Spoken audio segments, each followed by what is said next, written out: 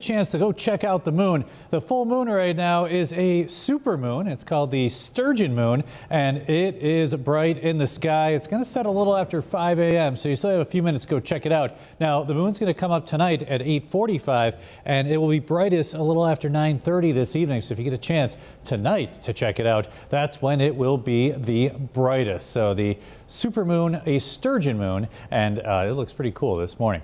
The radar is quiet right now, but as we zoom out, we have a frontal system to the north of Toronto, and that cold front's going to sag southward across the area, bring us some clouds this morning, and may kick off a brief shower or two. So we are watching this front that's going to move across the area this morning. Right now, 64 degrees under partly cloudy skies, winds out of the south at 7 miles per hour. 69 at Niagara Falls, 61 in Jamestown, some 50s from Bradford, Olean, and Wellsville.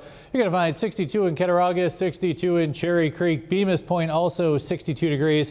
More 50s as you make your way across Cattaraugus County, especially along the 219 and Route 16, Machias, Franklinville at 56 degrees right now. And you could see some fog in some of those sheltered valleys across the southern tier. Heading out to the fair today at 11 a.m. It'll be partly cloudy, temperatures near 70 degrees, mostly sunny and comfy this afternoon with temperatures in the mid 70s. Here's the hour-by-hour forecast. Let me stop the map here at 8 a.m.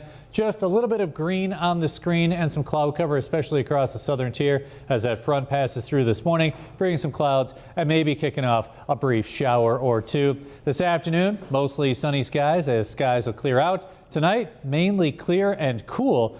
On Friday, abundant sunshine. Friday night, mainly clear. And Saturday, you're going to find a good deal of sunshine as well. So we have the Perseid meteor shower, which will be peaking today and tomorrow night. And that's great news because the viewing should be fantastic. The only caveat, the fact that we have the supermoon. So the moon's so bright. So normally you would see about 50 to 100 meteors per hour. You're going to be on the lower range this year because that moon is so bright. But the Perseid meteor shower peaking tonight and tomorrow night.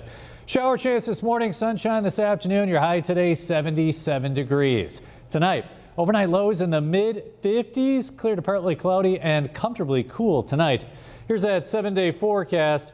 Mid-70s on Friday with sunshine. Saturday, Bills Colts upper 70s.